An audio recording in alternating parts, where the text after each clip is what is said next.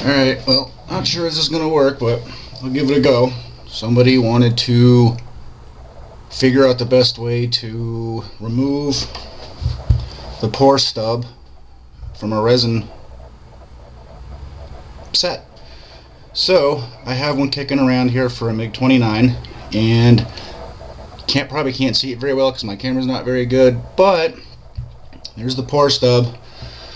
A lot of people like to use, or so I've heard, use one of these saws. Personally, I don't like using them, just they flex too much. I don't like the control I get with them. Other people use these serrated saws that X-Acto makes. These take too long. I like to go big. This is my weapon of choice. Got my Dremel with a cutting wheel. Use a drum sander to help clean it up, and a very coarse sanding stick. This will help flatten everything out so it sits flush inside the cockpit tub, which is right here. Ooh, pretty. Alright. Safety first. You need protection because resin is bad. Very, very bad. So, respirator, help keep the schmutz out of your lungs.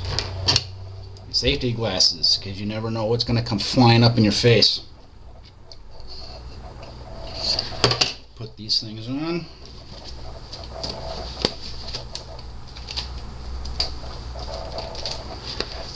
Alrighty. Just so you know, I got it on. And away we go. Let's see what happens. Like I said, I use my Dremel. I do some cuts along the stub. Try to scrape all the crap off of it and just go with it and hope for the best. Here we go.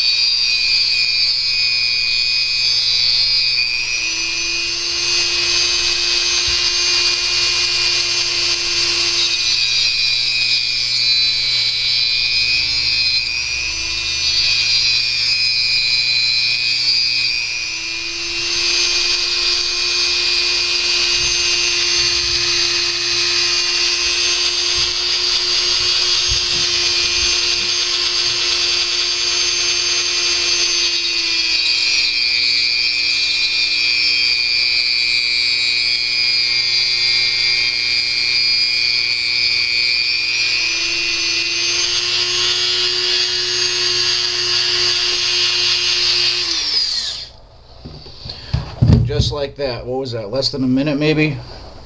I got the majority of the stub stuff off. Now I've just got a small bit of flat material right there that's left. I don't know if you can see that or not, but you saw the dust too. Pretty nasty.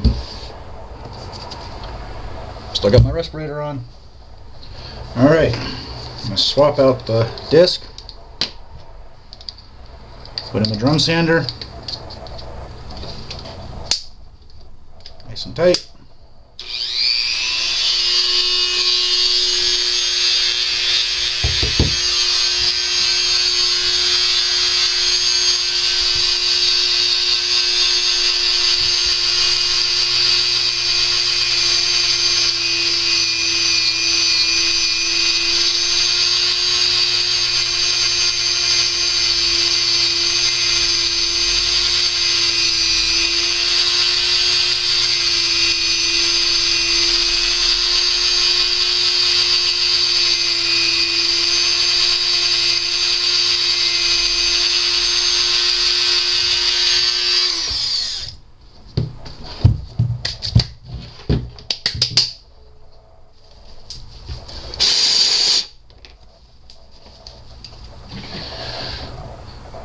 And what's that, 20-30 seconds later, the majority of that flat stuff left over, that's gone. Now you can see there's just a tiny amount left, and I'm actually pretty happy with how straight it came out. And I run it along the bottom of a coarse sanding stick to help smooth it out.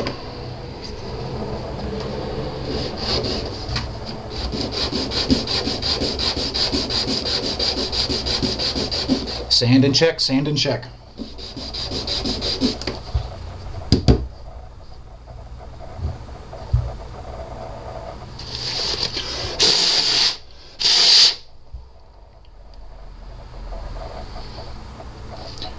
Well, doesn't look too bad.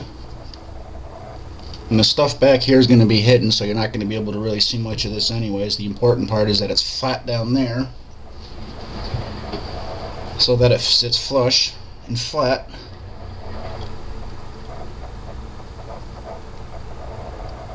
In the cockpit. All nice and straight. And that took less than 5 minutes. Wow, I might actually build the MiG-29 next. I would kind of like that. Well, let's see if this worked out. If it's good, cool. If not, then I guess I'll have to start over. But thanks for watching.